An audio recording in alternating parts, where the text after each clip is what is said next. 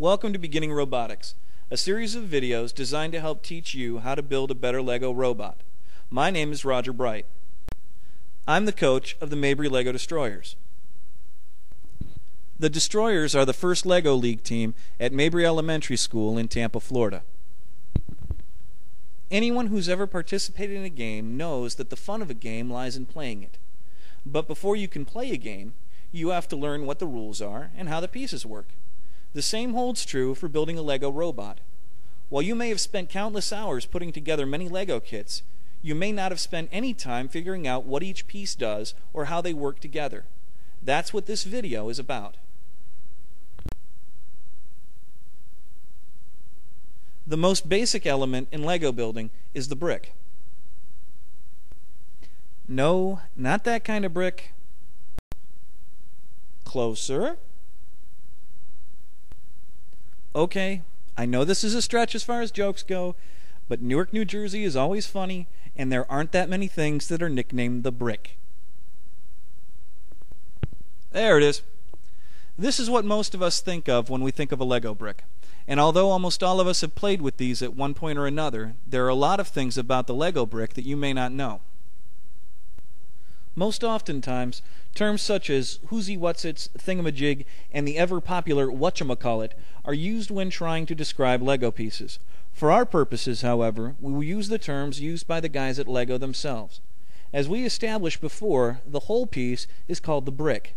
The sides of the brick are the walls, while the little nibs on the top of the brick are called studs. Sorry. We describe a brick by giving a width by length description of the studs. The brick in the top picture, for example, would be a 2x2 brick, while this would be a 2x4.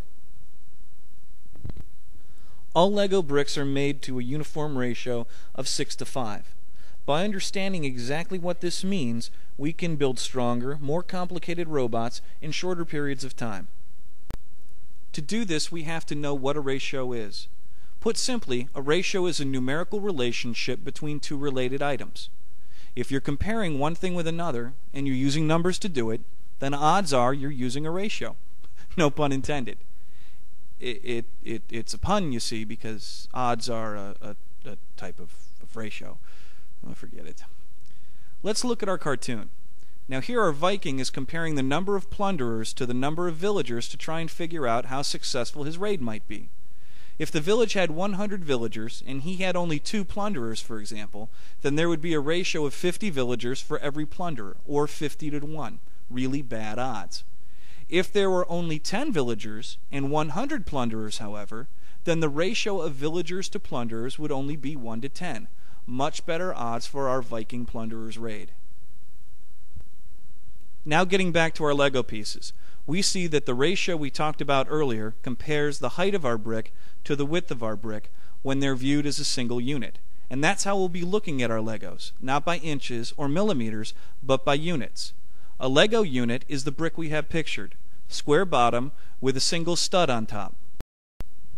Sorry again. As I was saying, a Lego unit has a square bottom with a single stud on top, and the height of the Lego unit compared to the width of the Lego unit is 6:5. This brick is the standard height for a brick, but 2 units wide and 4 units long. In other words, although it is a single brick, it is actually 8 Lego units. But why is any of this important? Okay, maybe that isn't the best reason in the world. Truth be told, it's because of this little guy right here and all of his brothers. This is a Technic Brick, a type of Lego brick that can be connected not just top to bottom, but also on the sides where that hole is using plastic pins. Just like regular Legos, these Technic bricks come in all sorts of shapes and sizes, but they share that same 6:5 ratio as any other Lego brick we've talked about. The importance of that side connector can be seen when you consider all of the abuse a competition robot has to endure. Not only is it handled by a bunch of different people, but it must pick objects up, drop them off, bump into walls, go over bumpy terrain, the list goes on. In short, a competition robot has to be strong. Let's look at a simple design like this one, using nothing but bricks and plates. Okay, it wasn't funny with the bricks, it's not any funnier with the plates. A plate looks just like a brick, but it's thinner. To be more exact, the height of 3 plates equals the height of 1 brick. Getting back to our original structure, made of bricks and plates, this structure would appear strong, and depending from which direction force is applied, it is. If force were applied directly from the top of the bricks, or straight from the sides, this structure would be strong. It would maintain its integrity. But if any type of torque or twisting force were applied to this structure, it would come apart very easily.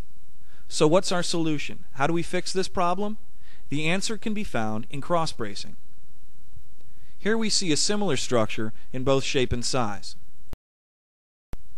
This structure has the same strength as the old structure insofar as it's both strong from the top and from the sides.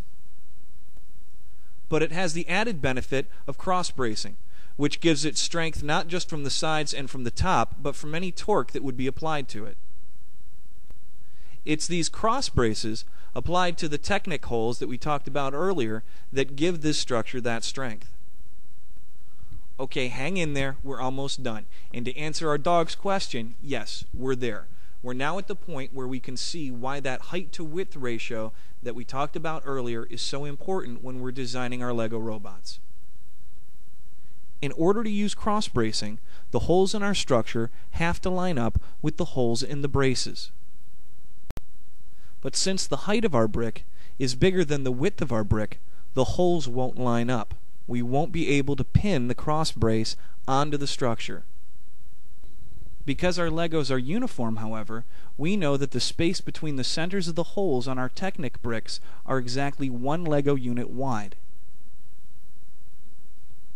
Likewise, we know that when we stack 2 of our Technic bricks, the distance between the center of each hole is 1 Lego unit tall.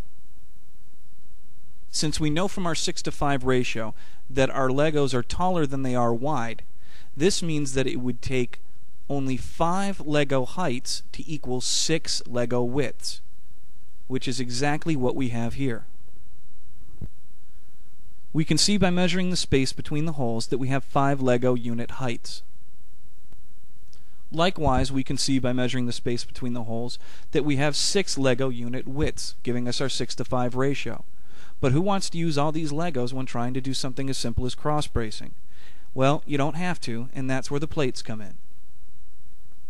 Here we can see that by adding 2 plates between 2 bricks, we can line up the holes between our height and our width perfectly, thus giving us the strength and the cross bracing that we need. We can also use plates to make our spacing uniform. Each of these stacks is the equivalent of 4 1/3 Lego units high, but the stack of bricks on the right uses plates to distribute the spaces more evenly, and in doing so is able to use an extra pin and increase the strength of the structure. I know this can be a little confusing, so please, if you take nothing else from this lesson, please just take the following 3 things. Use cross bracing to strengthen your robot. 2 plates stacked between 2 bricks will usually allow you to line your cross brace properly. And lastly, that Lego Robotics coaches are among the most beautiful people in the world. I hope you enjoyed this video and that you will try some of these things the next time you play with your Legos.